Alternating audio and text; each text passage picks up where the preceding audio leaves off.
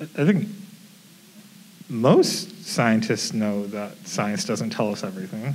I mean, it's going to be like more the atheist apologists or that are trying to say something different. But I mean, especially if you've ever done any scientific work, I mean, it's hard. And it's very narrow sorts of questions you can go after. And there's a lot of great questions. Probably the most interesting questions you usually can't actually get very much traction on scientifically because they're hard. And so the idea that there's important questions out there that are beyond science, it should just be blatantly obvious, especially if you're a scientist. Would you agree with that?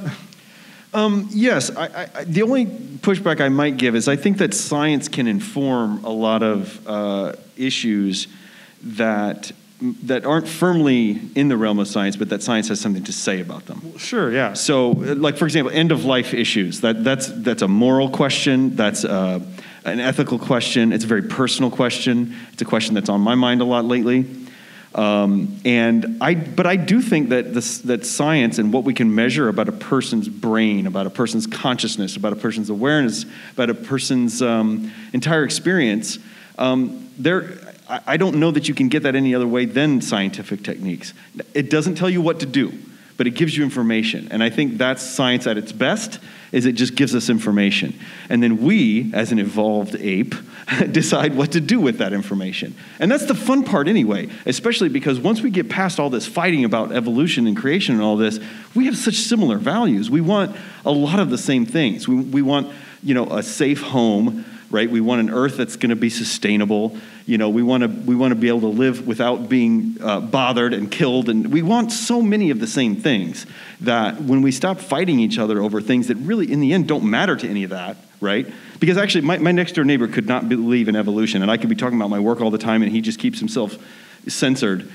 And it doesn't matter. He's still my friend. He's still my neighbor. Like, I don't care if he believes it or not. But I do care about what he thinks about the school board election coming up. You know what I mean? Like, we have much bigger issues, I think. But I do think that science has a place at the table, and I think that people's values have a place at the table, when it comes to politics and all those kinds of things. So why do we disagree on things that we really just don't need to? I just find it to be so unnecessary and so unhelpful.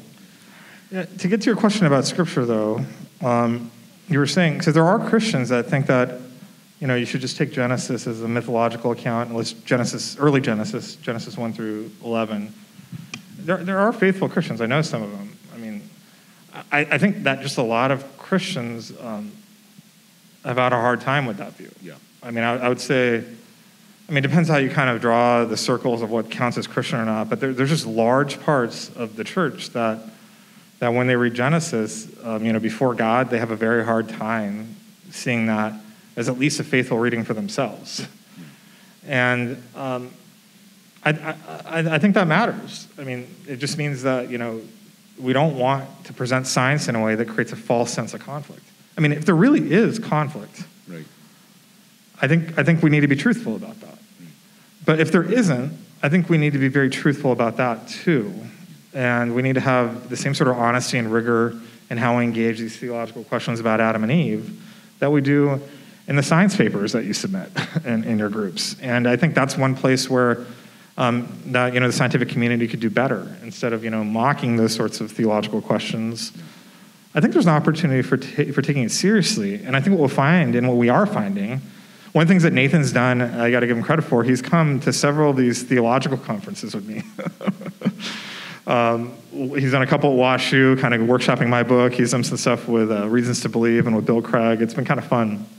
He ends up being often either the only or one of the few atheists in the room.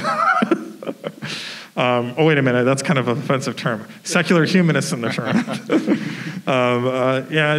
And I think what we find out is that we're often really caught up in the same grand question of what it means to be human.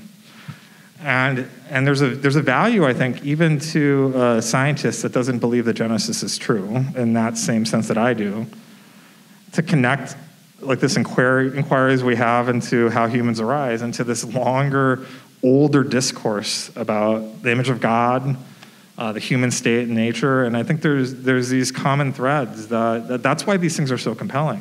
That's part of the reason why Genesis matters so much. It's because, where we come from does tell us something about who we are. It doesn't tell us everything.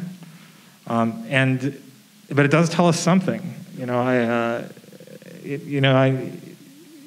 I think even kind of wondering about that is part of the distinct things of the human experience, right?